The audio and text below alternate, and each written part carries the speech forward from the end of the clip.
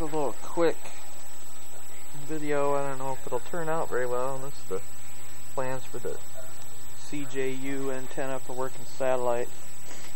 I just quick whip this up. Whether or not it's gonna work or not, I don't quite have everything I needed for it, but it should do the trick. Unfortunately, ISS already gone by, and I did make a contact with the base antenna GP15 at 65 feet, but it came and went so fast that was almost a direct overhead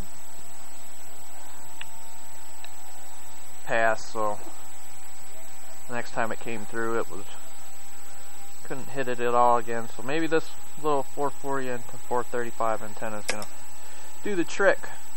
We'll see how it goes.